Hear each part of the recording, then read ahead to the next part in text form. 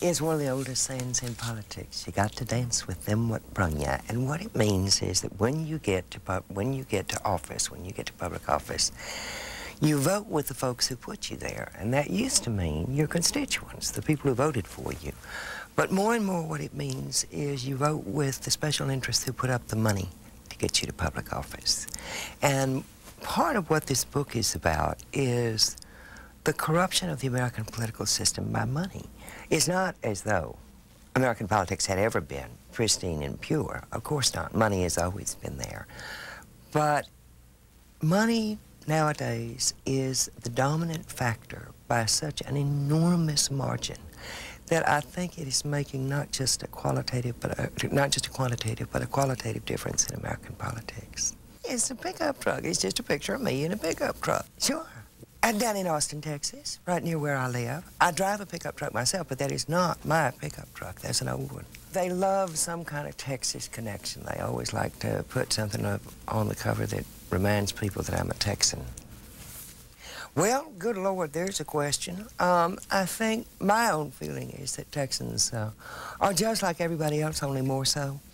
That there is a slight quality of exaggeration, a slightly larger-than-life, pie-eyed quality about the whole state that makes it a lot of fun. I love to tease Lubbock. It's out in West Texas, and it's just as flat as a pancake, and I must say, to the uninitiated eye, it does not appear to be one of the world's more attractive cities, but that's because you don't know the people there. They are just as straightforward and open-hearted and good as they can be. I believe that's right. Of course it's true. You can't make up stuff like that, and you never need to make up anything in Texas because bizarre and strange things just always happen as a matter of course. East Texas is the very southern part of the state. In fact, I sometimes think that East Texas is more like the Old South than the Old South is anymore. About 50% of the population there is black. It was plantation, cotton farming part of the state. But West Texas is a totally different kettle of fish. It's the dry, ranching part of the state. There are a fair number of Hispanics out in West Texas, and in South Texas now they're the majority. But the western part of the state looks more like what you would think of Texas in a cowboy movie. The opening of every day in the session, we have prayer, and we need it. The ledge. It gets too long to write legislature every time you need to talk about what they've been up to.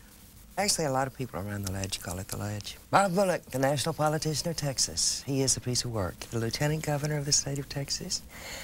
He's been around since God was a pup. He was, before he was light gov, he was state comptroller.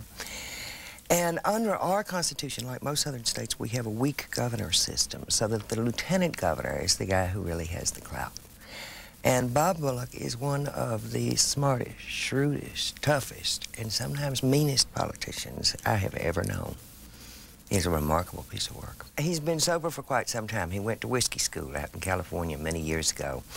But before that, he was a roarer, and he drank just an enormous amount, and as people who drink a lot do, he would not infrequently get himself into trouble.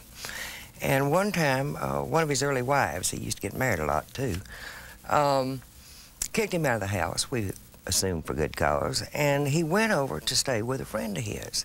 But his friend was in turn out drinking, and Bob couldn't get into that apartment, but he spotted his friend's car in the alley behind the apartment. So he opened the back door and crawled into the back seat and fell asleep in the back seat of the car. He woke up the next morning, and the car was being driven down the highway by a total stranger. It was not his friend's car at all, and there was Bob in the back seat thinking about how to handle this, and finally he just sat bolt upright and said into the driver's ear, "Hi there, I'm Bob Bullock, your Secretary of State." That's a true story. And he's still lieutenant governor. I think it's much ado about nothing. The idea that somehow this is some kind of police come down upon you if you use words that are offensive, I think is nonsense. It seems to me that political correctness is maybe just an attempt to codify good manners or kindness. You don't go around using words that offend people if you have any sense at all. On the other hand,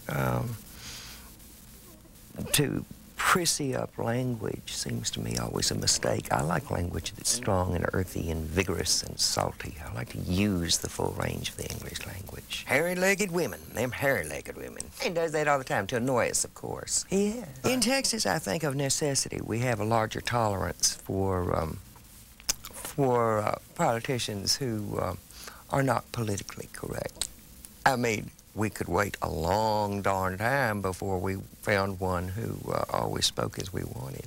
Whomper-jawed, that just left him whomper-jawed. That means with his mouth not only open, staring in amazement, but so amazed he kind of, like you can say of a suitcase, when you mess up the lid to the body of the suitcase, that your suitcase is whomper-jawed. It means just astonished. Left him whomper-jawed. No, well, it's an old Texas word. Slime balls, well, it seems to me that is a word in great general use. And a useful word it is because there are many of them hanging around. People with no ethics, no integrity, just total slime balls. Good on you. That's another old Texas expression. Good on you, you can even say it. It's approbation. It's encouragement. You're doing right. Well, she had been defeated at that point. She lost the governorship to George W. Bush, and I wrote a column about the 4 years she was in office, and it's my judgment that Ann Richards was an awfully good governor. And so I think I closed that column by saying, good on you. Well, as I say, in our state we have the weak governor system, so that really not a great deal is required of the governor. Not necessary to know much or do much, and we've had a lot of governors who did neither. Ann, I think, was one of our more effective governors, although in the odd way of American politics, I'm not sure I could point to a whole lot that she actually got done. It was mostly a matter of keeping bad things from happening. One of the main reasons she lost the governorship was because she vetoed the concealed handgun bill.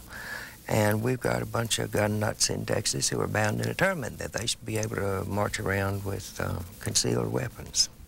Somebody who loves guns. Think that that's just the most important thing in the whole world. Know lots of them. There are people who are crazy about guns. I have never, I don't hunt myself, but I sure do know a lot of people who do, and I've never thought, especially in a state like Texas where there's an awful lot of outdoors, that it's ridiculous to try and take away long guns. But I've never seen any use in a society that is, what are we now, at least 70% urban. What is the point of a handgun? What is the point of letting people have handguns? It's just endless tragedy after endless tragedy because of these things. They're little machines designed to do nothing but kill people. And the amount of people in this, number of people in this country who get liquored up or have no sense to begin with, get furiously angry and go and kill one another, I just think it's ridiculous. That's the way Texans say government. And that government, you know, we've got to get the government off our backs, got to get the government off our, you know, that's the way people talk. I just write the way people talk. I don't invent this stuff. Yeah, it's exactly the way Texans say the word business. Business. I'm not sure I could say all anymore. We've got a lot of Texans who've moved in from somewhere else, but almost anyone who's a native will say that, business. Some bitch is not a dirty word in Texas. It's not like S-O-B. Some bitch is the Texas word for fella or guy. Well, he's a good old some bitch. And then that some bitch said to me, he said, and there's no offense intended. Boy, I don't even remember snurk. Yeah. Sometimes I do make up words, actually. Luckless fellows, you luckless fellow. I did make that word up. It just sounds right. Oh, well, nuthatch is a fine insult, referring to someone being a little bit loosely wrapped, someone being perhaps not having a firm grip on reality. You know, when you write about Texas politics, it is necessary to find words that are highly descriptive. Garbanzo brains, right? Bean brains, tiny brains. It's a bean. It's a bean. I don't know. Gazoonies, another word. I can tell you, the need you have for descriptive terms for stupid when you write about Texas politics is practically infinite. Now, I'm not claiming that our state legislature is dumber than the average state legislature, but it tends to be dumb in such an outstanding way. It's, again, that Texas quality of exaggeration and being slightly larger than life. And there are a fair number of people in the Texas legislature of whom it can fairly be said if dome was dirt, they would cover about an acre. And I'm not necessarily opposed to that. I agree with an old state senator who always said that if you took all the fools out of the legislature, it would not be a representative body anymore. That's right. Seems to me if you're going to do something, if you're really going to get something done, you're going to tick somebody off pretty seriously. And I am more and more persuaded that politics itself is the art of finding that thin, tiny sliver of daylight in the huge wall of obstruction that prevents anything from getting done about anything. I live in Austin, Texas, the state capital. Since, let's see, this go-around since about 85, 86. I had lived in Austin earlier. I was co-editor of the Texas Observer back in the 70s. No, I'm from East Texas originally. Where? I went to high school in Houston, Texas. Well, I sort of fell into it backwards. When I was coming up, about the only talent I ever showed aside from basketball, which looked like it would be pretty hard to make a living doing that, was for writing. And I loved to read, and my only interest, my big interest in love besides literature was politics. So I sort of fell naturally backwards into journalism. Combine writing and politics, and there you are with journalism. Well, my first political involvement was in the civil rights movement. Well, I came along at a time when if you were young and idealistic and in the South, that was, you pretty much were drawn to that. My family is quite conservative. My father is, I would say, extremely conservative. Yes, he is. My mama, bless her heart, passed on. I sometimes think it may have been my mother's fault. My mother tried. She would certainly assure you, without success, to drill good manners into my head. And in some ways, I think that manners are just a formal expression of how you treat people. And in the way black people were treated before the civil rights movement, it was clear to me, was very wrong. It was an easy call. Yeah, both Republicans, lifelong. My mama was ditzy, there's no question about it. She truly was. She was absent-minded. She was fuzzy about the practical details of life. And of course, it made for some hilarious stories, and we loved to tease her. Yep. Horrible housekeeper. Mm-hmm. My mother had her druthers, so she would not be up and bustling about doing things. She liked to sit a lot, watch television, eat, talk. She enjoyed people. She was an absolute charmer. 3 kids, and my sister is now teaching school in Albuquerque, New Mexico. My brother's a lawyer in Bernie, Texas. Smith, it's a good school. I really do think I got a good education at Smith. I was I'm not one of those people who thinks of my college years as a happy golden time. I mean, I was a Texan who was up in Massachusetts. First of all, I was cold. I mean, I was freezing to death the whole time I was up there.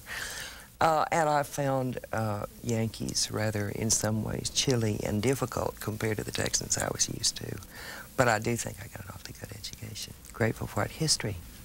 My major was history. 6 years with the New York Times. Some of it in New York, as a political reporter at City Hall in Albany, and then later as bureau chief out in the Rocky Mountains. Now, there is something that when I'm standing in the checkout line at the grocery store, and if I really need to impress people, I just let fall that I covered Elvis's funeral. And boy, people just practically draw back with awe. It may yet turn out to be my greatest claim to fame. I was sitting in the New York City Times one day when I noticed a whole knot of editors up around the desk having a great scrum of concern. You could tell it looked sort of like an anthill that had just been stepped on. And it turned out the New York Times has a large obituary desk, and they prepare obituaries for anybody of prominence who might croak. But it turns out, you may recall that Elvis Presley died untimely, and they were completely unprepared. Now, this is an enormous news organization. They have rock music critics and classical music critics and opera critics, but they didn't have anybody who knew about Elvis Presley's kind of music. So they're looking across a whole acre of reporters, and you could see them decide, aha, Ivins. She talks funny. She'll know about Mr. Presley. So I wound up writing Elvis's obituary for the New York Times. I had to refer to him throughout as Mr. Presley. It was agonizing. That's the style at the New York Times, Mr. Presley. Give me a break. And the next day they sold more newspapers than they did after John Kennedy was assassinated, so that even the editors of the New York Times, who had not quite, you know, been culturally attuned to Elvis, decided that we should send someone to report on the funeral, and I drew that assignment. What a scene it was. That's exactly what he said. Shame Elvis had to die while the Shriners are in town, and I kind of raised my eyebrows, and sure enough, I realized what he meant after I'd been there for a while. Because, you know, Shriners in convention, I don't know if you've ever seen a whole lot of Shriners in convention, but they were having a huge national convention that very week in Memphis. And they tend to wear their little red fezzes, and sometimes they drink too much, and they march around the hotel hallways tooting on New Year's Eve horns and riding those funny little tricycles and generally cutting up and having a good time. That's your Shriners in convention, always something very edifying and enjoyable to watch. But every hotel room in Memphis was occupied with celebrating Shriners, and then Elvis dies, and all these tens of thousands of grieving, hysterical Elvis Presley fans descend on the town. So you got a whole bunch of sobbing, hysterical Elvis fans. You got a whole bunch of cavorting Shriners. And on top of that, they were holding a cheerleading camp.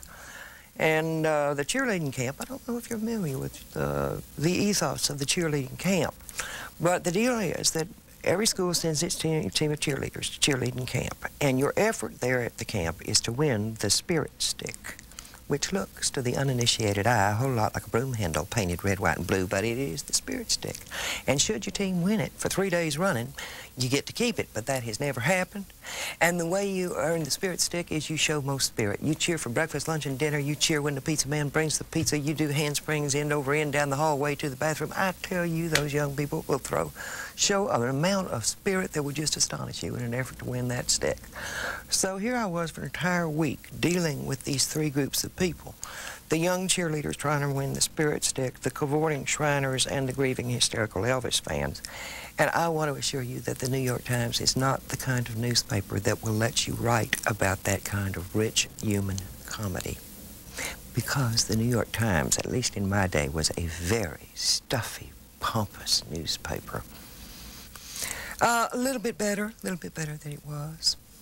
It has a tendency, recidivist tendencies, though. You will notice if you read the Times that it lapses into pomposity and stuffiness with some regularity. Well, I actually got into trouble at the New York City Times for describing a community chicken killing out west as a gang pluck. Abe Rosenthal was then the editor of the Times, and he was not amused. Oh, no, it never made it in the paper. Good heavens, no. Such a thing would never get in the Times in my day. I was just sort of put on the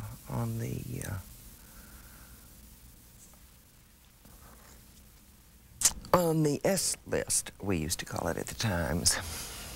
The shit list. What the hell, these people are grown-ups. Well, I decided that I didn't have enough time in my life to waste trying to get off the New York Times shit list over a silly thing like that. And I got a call from the Dallas Times Herald, and what they said was, come home and we will give you absolute freedom. You can write whatever you want, about whatever you want to, and you can say whatever you want to. And you know, in the newspaper business, it doesn't get a lot better than that. Almost never. And if they changed anything, they would bring it to me, and I would look at it and say, you're absolutely right, let's change that. Since 1990, 3 times. That's not at all unusual in our business. These giant media corporations keep merging, and you keep getting bought by somebody else and somebody else. The single meanest line I ever heard said about anybody. Roy Cohn, the late Roy Cohn, was, in my opinion, one of the most despicable human beings who ever lived. He was a ruthless lawyer and a shameless human being, and I know that he has friends still living, but I'm entitled to my opinion too. I think Roy Cohn was one of the most despicable people who ever lived. And he was, in fact, Cy Newhouse's lawyer, the lawyer of this great magnate, this media magnate, Newhouse. I never worry about biting the hand that feeds me. You know, I realize that's an old saying, but I think you're much better off telling the truth. Why would I, you know, why, I've never worried about offending the powers that be. Same like my old deal with the Times Herald.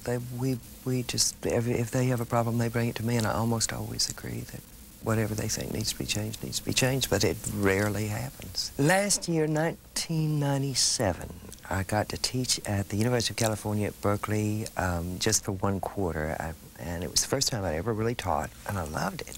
Of course, I'm going to make fun of it. I mean, Berkeley, California, if you are from Texas, it's just hilarious. Well, of course, it is just the absolute center of liberalism and political correctness, and it is a veritable hotbed of people bless their hearts, who all think alike in a liberal way. And of course, I'm sometimes called a liberal myself, and you would think I would have felt right at home there, but I just am so used to, I'm so used to Texas that I found the culture of Berkeley hysterical. They are local characters there in Berkeley. One guy walks around with no clothes on. He's the naked man. And the other guy wears nothing but pink. It is just, he wears nothing but pink, and everybody knows him. There's the pink man. It's the kind of community where people like that are rather relished and cherished. The Birkenstocks are those famous sandals that they're good for your feet. They're not fashion sandals. They're kind of squat-looking sandals that hippies and people people with foot trouble wear. And of course, Berkeley being full of people who are far too sensible to ruin their feet by walking around in high heels. There are a lot of folks who wear those sandals there. Very, very bright people.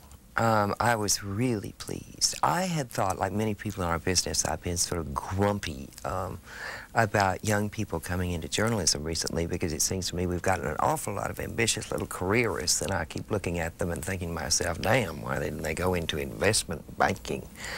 But the students I found at Berkeley were not just bright, but idealistic to a remarkable degree. Well, they're going to have some of it ground out of them. There's no question about that.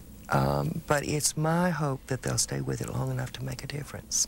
Well, part of it is an old tradition in the newspaper business, as is true in many others. There is a sort of tradition that, I call it the Marine Corps mentality.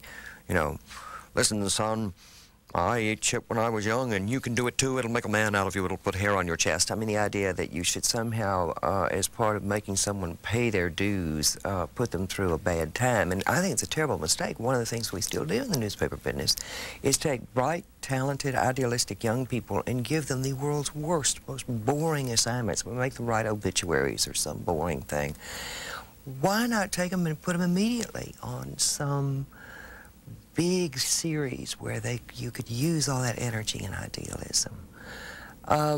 I've always thought that was a mistake, the way we treat young people in our business, and it's true in a lot of fields. It's funny, people will get upset at what they think is vulgar language, forgetting that words often have dual meanings. And the reason I made that point in the column is because I do think that context is everything. And this was in a column about criticism and indeed censorship of a television program from which snippets had been taken that made it look as though it were some, you know, very prurient, salacious program, when actually it was a very fine and intelligent program.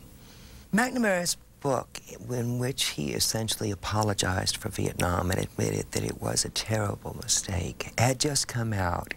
And what interested me was the reaction. There were an extraordinary number of people who sort of refused to accept McNamara's apology. And I am of the Vietnam generation. It was a war I oppose very strongly. It's one of the most horrible events in the entire history of this nation. Mistake is a word that barely covers that tragedy. But it seemed to me impossible not to accept and recognize McNamara's finally, painfully having come to the realization of not only having been wrong, but the terrible cost of having been that wrong. Robert Strange McNamara, that middle name was always telling, I thought. I thought it was brave of him and right of him to have written that book, and that he deserves to be commended for it. I think that Vietnam was a terribly destructive episode. And it's interesting to me, as somebody who was young in the 60s, to hear now the constant references to the 60s as though sex, drugs, and rock and roll were the only things that happened. I was very, like many young people in the 60s, I was very political. And as far as I was concerned, the 60s were about first the civil rights movement and then the anti-war movement. And I missed sex, drugs, and rock and roll entirely. Damn, what a fool. But it was a time I thought of great idealism, and then when the country got dragged into Vietnam, I think it dragged a lot of people into despair and cynicism and nihilism because it was just so stupid. Yeah. Don't mind. A lot. I think that if you are in a position of political leadership and you don't question yourself, you're apt to go very wrong. I think a becoming degree of self-doubt is one of the best qualities we can look for in leaders. Yeah. I think a lot of people are looking for certainty. They are very, very uncomfortable with the idea that things are never going to be cut and dried, that there's never going to be a set of rules that always apply. I'd pick humor, of course. Well, I do think it's important, and I do try to write about politics in a way that makes people laugh. Now, there's two reasons for that. One is politics is intrinsically funny, and this should be noted and appreciated by all. And second, I think it's important in a time when people so look down on politics and are so reluctant to get involved or even learn very much about it. I constantly hear people say things like, politics, they're all crooks, who cares? Very dismissive. And it seems to me that in part that's because people who write and report about politics make it so boring. I mean, you read those newspaper articles that start, House Bill 327 was passed out of subcommittee by a unanimous vote on Tuesday. I mean, who wants to read any more than that?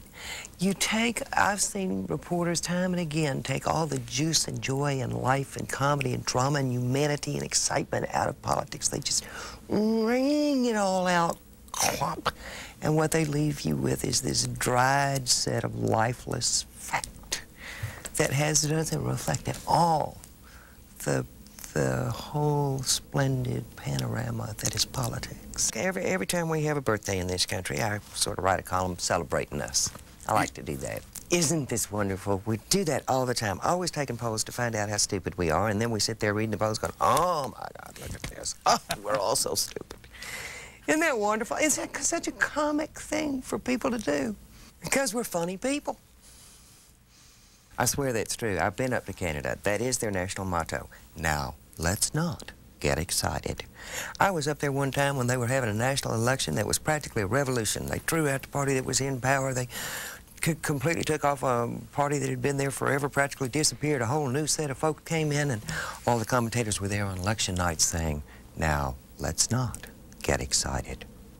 When they win the World Series, instead of cutting up and going wild and people downtown honking and dancing the way they would in America, the Canadians always go, this is quite wonderful, but let's not get excited. Well, of course. I think those are both important things. One is that, and I think it's the fault of people in our business, Brian, the media presents such a negative picture. We're just so relentlessly negative. I don't think it's that the media are left-wing or right-wing, but they are negative.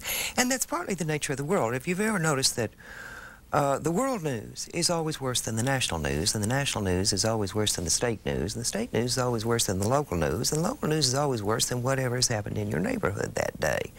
Well, of course, the world is pretty much like your neighborhood. The whole world is pretty much like your neighborhood. Not much horrible ever happens there. But the news business so focuses on the bizarre, the disastrous, and the unusual that people get the sense that the world out there is much more dangerous and dark than it actually is. The world's full of nice folks. And then my second point in that piece about the pursuit of happiness, people sometimes think that the pursuit of happiness is, you know, somehow it's written in the Constitution that we all have a right to go off on a great search for self-fulfillment and satisfaction and frisks and jollification. Actually, that's about looking for a way to find justice. I believe that it to be absolutely true. Now, Minnesotans are a little tired of being called nice. Understandably so. They sort of wince, but the truth is they're awfully nice in Minnesota. What about, like the pyramids of ancient Egypt, like the Colosseum of ancient Rome? We have the Mall of America. It's been a couple of years now. What an amazing place. What a great temple to consumption that is. Oh, there's a world of stuff at the Mall of America. You just hardly would not believe it. There's entire stores that sell nothing but barrettes and hair bows. There's stores that sell nothing but different kinds of popcorn. You would not believe the variety of stuff there is in this world. Well, now, there's a good question. It's partly because, you know, in the capitalist system, they push you to consume, and an enormous amount of time, money, and skill is spent persuading us to buy things like pink lemonade and striped toothpaste, which are not exactly basic necessities in this world. The amount of money spent on a single television ad is frequently, a 30-second ad frequently costs more than the entire 30-minute program surrounding the ad. Call me fag lover, yeah, I get a lot of those. There are certain topics, I used to sort of say, well, there's certain topics that sort of rattle their cages. You're always going to hear from the haters. If you write about death penalty, abortion, trying to think of some others, there's a series of subjects that just always touch off the nutcases. And then I thought about it again, and I thought, gosh, it's practically everything I write touches them off. Oh, yeah, gays, homosexuals, that sets them off, too. You bet. I tell you, you want to stir things up and get people screaming, you bring up God, gays, and guns in my state. Mean as hell with the hat off. Yeah, that's a certain kind. Just teeth-rattling mean. Meaner than a skillet full of rattlesnakes. We have them down in Texas because they'll do things that are gratuitously cruel in the name of conservatism, like, you know, cut milk for children or something that is, just makes no sense fiscally because they're mean. There is, it's always hard for me to identify the, you know, I think this is true on the liberal side too, but the legitimate, thoughtful, philosophical, consistent conservatism, and there are a lot of conservatives I admire, I really do. Jim Kilpatrick seems to me to be a very thoughtful conservative, the writer, James. I find him consistently thoughtful and a very principled person. And I understand that political point of view, but to me, we've been getting more and more people to the right of people that I always thought were very conservative, like Kilpatrick and Barry Goldwater. Now we've got people to the right of them who seem to think that government should be used in a punitive way against poor people. I mean, it's not just that they're opposed to welfare. It's like, let's really make sure these people never get a chance to get anywhere. It's just so mean-spirited. Jesse Helms sets me off pretty bad. I just find him a mean-spirited person. Phil Graham, there's another one. There's something, in addition to the mean-spiritedness, there's a kind of smarminess about Graham that I find distasteful. But then I don't like him, some people do. Now we're talking about my favorite trio of bozos. Tom DeLay, Dick Armey, and Bill Archer are these three powerful Republican congressmen from Texas. And I must say, of the three, DeLay is probably the only one who is actively stupid. the other two are really fairly bright. I just happen not to agree with them politically. But DeLay, sometimes you do have to question that man's sense. Oh, one of his ideas is that we should bring back DDT. He's one of those people who thinks that environmentalism is a nonsensical and pernicious thing. He wants to bring back DDT. He used to be a bug exterminator in Sugar Land, Texas. That's what he did for a living. He exterminated bugs. And before he went into Congress. Oh, sure. Oh, yeah, sure. He was in the Texas legislature for a while. He wasn't, I never thought he was that bad when he was in the legislature. He seemed like a sort of regular vanilla Republican, but it certainly has taken on some strange coloration in Washington. He's a figure in a film called Being There who is an opaque person into whom other people read whatever they want. In this figure, the Chauncey Gardner guy, conservatives think he's conservative, liberals think he's a liberal, people read into him whatever they want to see there, and there is a touch of that about Bill Clinton. I think he's a politician, and I say that I may be one of the last people left in America who does not use that word as a pejorative. I like to watch politicians work.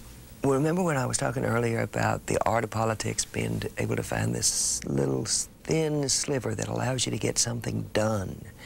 Well, it gets harder and harder to get anything done about anything because our politics have gotten to be so head-buddy and people just going against one another out of knee-jerk reaction rather than concentrate on fixing a problem. And Clinton is good. And by that I mean he can find a way to get things done. It's not necessarily the solution he'll finally get through, may not be the best way to fix the problem, may not be the most efficient or least costly, but it is the politically doable way. And that's a great skill. That's actually a great art. Sure. He's a politician. You know, like all politicians, he's a compromiser. And in my opinion, he compromises far too easily and far too often. He'll often give away 9/10 of the loaf just to get one slice. Seems to me you ought to hold out for at least half. There is a bunch of people, almost all of us women, but a couple of men go along too, and we have been, for many years now, taking outdoor wilderness adventure trips together. And it started back in 1980 when a bunch of us did a whitewater raft trip out in Idaho. And every year that group, it shifts. Some years some people can't go and other people come in. It's not exactly the same crowd every time, but a bunch of us who, I think when we started doing this, nobody was particularly important or any kind of a big cheese. We were 20 years ago, we were just young and funny and enjoyed one another. And we got to where we'd almost every summer, we'd go on a trek in the Himalayas or climb Machu Picchu or take a kayak trip or in Alaska. Or, we've done all kinds of wonderful things together, and we really do have an awfully good time. It is sheer fun. You might think that, you know, with, say, heavy hitters, members of the cabinet and this kind of thing all along on a trip, that we would sit around having deep philosophical conversations or weighty policy discussions. We revert to being complete 13-year-olds on this trip. We just giggle and really silly. That's a good question. They often do. Almost always they start taking themselves quite seriously. They're still teasable. They're still teasable. Yeah, I do. Now, more in Donna than in Alice Rivlin. Alice Rivlin seems to me to be a wonderfully consistent human being. I think Donna is the same good person she always was, and she's trying to, I think everything that she tries to do is good. I mean, I think all the policies are good, and of course she is remarkably effective in government. But I see in Donna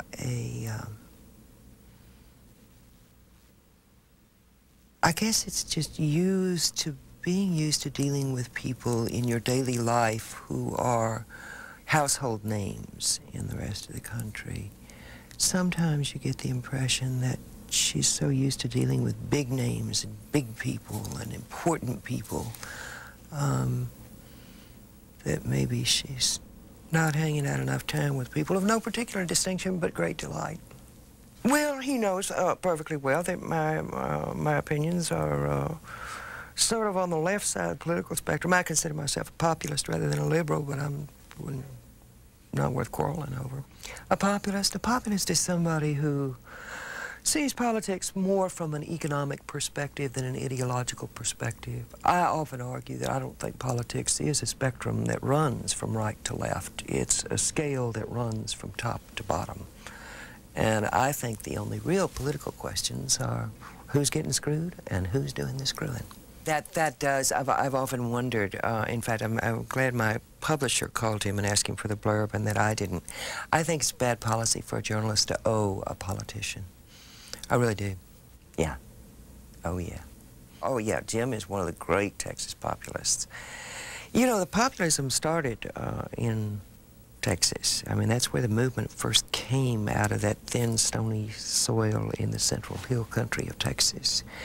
And for years, we had wonderful populist representatives, Wright Patman in Congress, and Sam Rayburn, Ralph Yarborough in the Senate.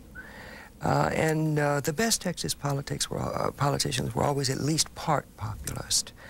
But it's, I don't think we have anyone in public office anymore who really counts as a true populist. Sure they did.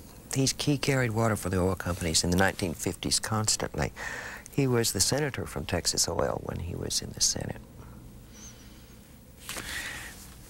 Oh, yes. The Lord impersonation problem. This has worried me considerably.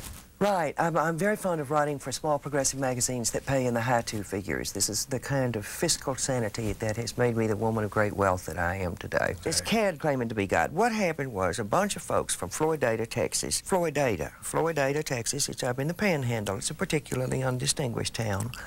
And a whole bunch of them believed that the Lord had told them to get naked, get in the car, and drive to Louisiana.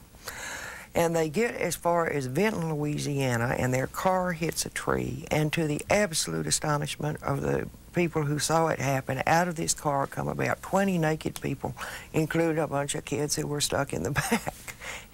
I think it was more than 20. I can't remember the exact number. But there was just quite a few of them squashed all in there together. And they explained, as they were standing there on the street in Vinton, Louisiana, with their car driven into the tree, that the Lord had told them to do this, which, of course, increased the astonishment of the police of Vinton, Louisiana, even more. And so I'm addressing this phenomenon by saying, you know, I do not believe it was the Lord who told them to do that. There is this fellow who runs around impersonating the Lord. And many a time people will tell you, God told me to do this. But it's that fellow who impersonates the Lord. It's not the Lord at all. It's a real problem.